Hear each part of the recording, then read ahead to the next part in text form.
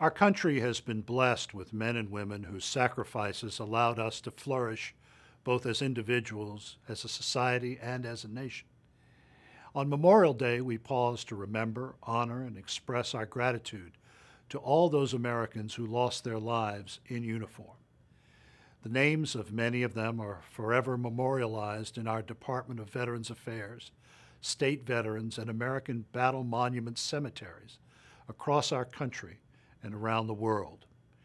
It is true that this Memorial Day is somewhat different. As we fight the coronavirus pandemic, we do not gather as we normally would to honor our nation's heroes, but we can still remember and honor them by spending a quiet moment paying homage to their courage and sacrifice. I also encourage all Americans to pay tribute to deceased veterans by visiting the Veterans Legacy Memorial. This site contains a memorial page for each veteran interred in a VA National Cemetery. Starting on Thursday, May 14th, online visitors will be able to leave a tribute text in memory and appreciation for a veteran's service.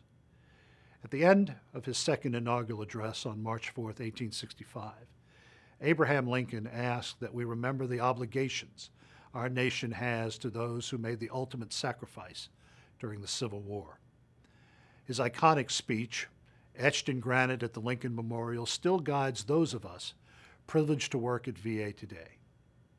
With malice toward none, with charity for all, with firmness in the right as God gives us to see the right, let us strive to finish the work we are in, to bind up the nation's wounds, to care for him who shall have borne the battle, and for his widow and his orphan. Those words are the basis of our VA mission, to care for our veterans and their families.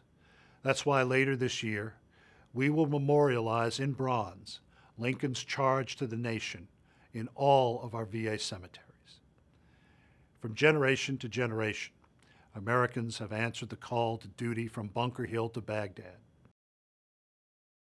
In small skirmishes and epic battles, Americans of every generation have stepped forward to fight for freedom when called upon, and they're doing so today as they stand guard across our nation and around the world. May God bless those we honor today, those serving in America's uniform, and all of our nation's veterans.